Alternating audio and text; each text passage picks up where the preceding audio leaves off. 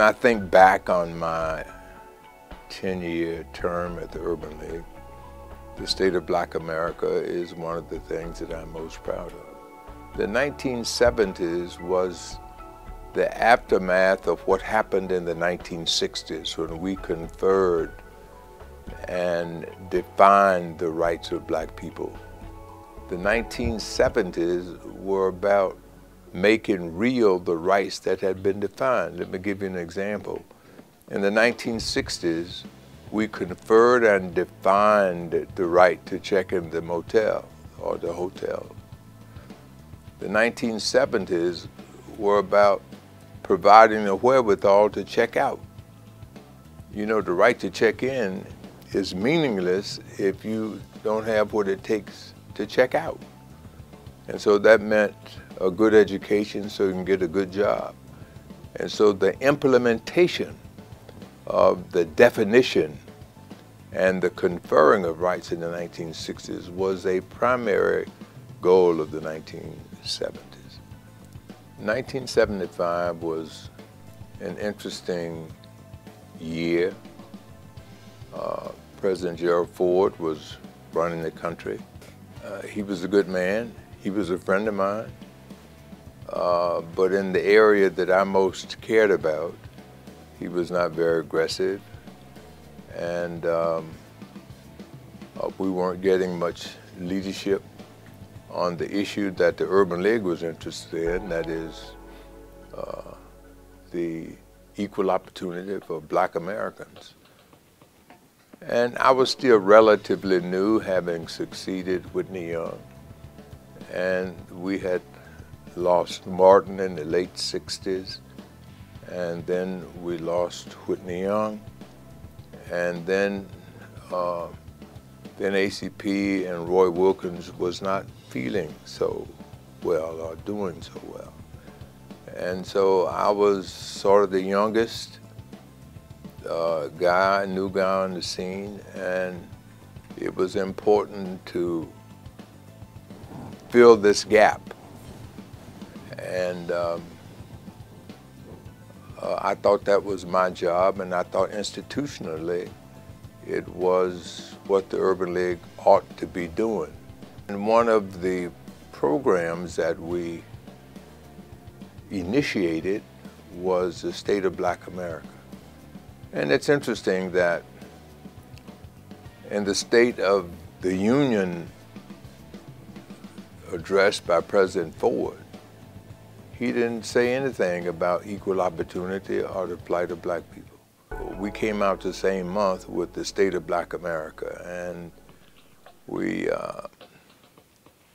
it was sufficiently potent, it was sufficiently well-researched that the New York Times wrote an editorial about it, and essentially said that we had done the nation and the political parties a service by issuing the State of Black America, which is now 40 years old.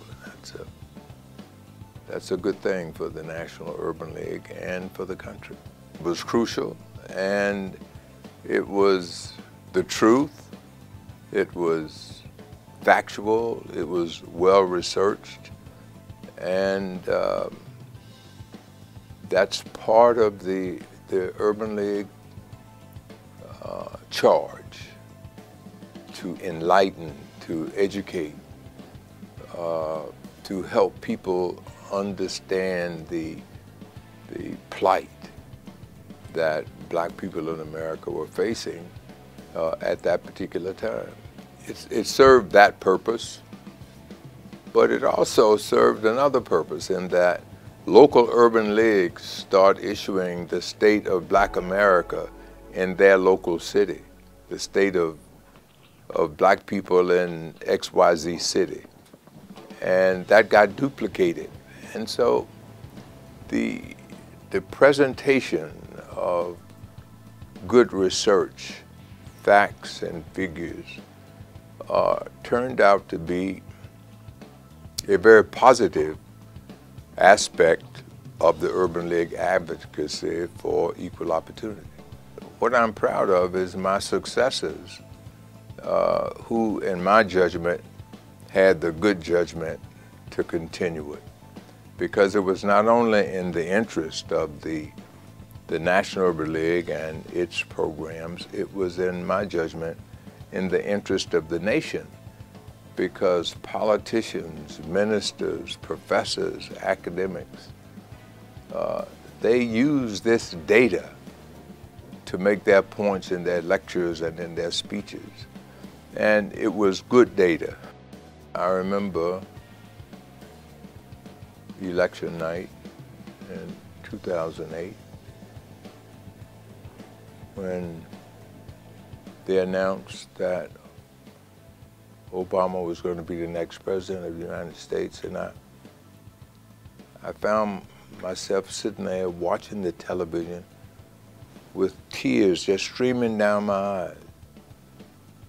And it dawned on me that my tears were not really my tears, but they were the tears of my grandparents and my parents.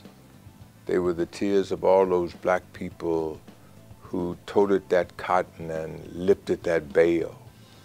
The notion that Obama was going to be president, or any black person would be president, is stunning. I feel good and gratified about the continuance of a program that I was privileged to start.